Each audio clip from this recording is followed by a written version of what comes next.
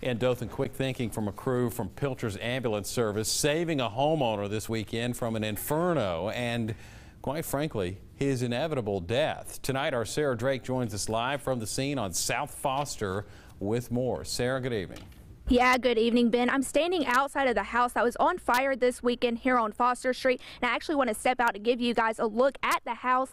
As you can see, the fire department has put up that do not cross tape all around the home, as well as the roof has actually caved into the inside of this home, and there is still a smoky smell here in the air. And had it not been for the two Pilcher Ambulance Service crew members passing by on their way to another call, this man may not be alive today.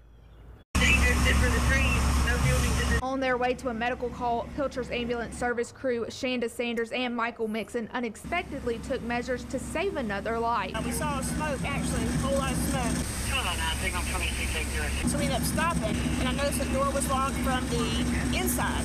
So I started walking around knocking on the windows. I went around to the left side, and that's where I saw the flames. At the scene, Sanders said she could hear a television inside the home. She and her partner guided firefighters to where they thought a person may be inside. Shanda, she saw where the fire had breached the house on the back corner. Called into the fire department, told the fire department where the TV was running at. When they got there, they went right in the front door and found the occupant in there. The timing of the crew was pivotal in saving the man's life, as the inhalation alone could have eventually killed him. I'm glad that we were able to, notify fire to hurry up and get in there, because I don't know how long you would have made it, to be honest.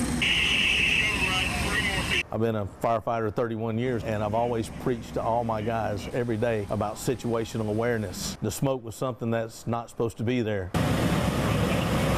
That made me aware. Practice what I preach. Both Sanders and Mixon tell me that being able to help people every day means a lot to them. And both Mixon and Sanders tells me it's important for them to have a good working relationship with the Dothan Fire Department in situations such as this one, because it's important to trust who you're working with. Reporting live in Dothan, Sarah Drake, WDHN News 18. Ben? Some genuine heroics there on display. Oh, definitely. It was very impressive. Those unsung heroes, basically. Yeah, absolutely. All right, so school year winding down.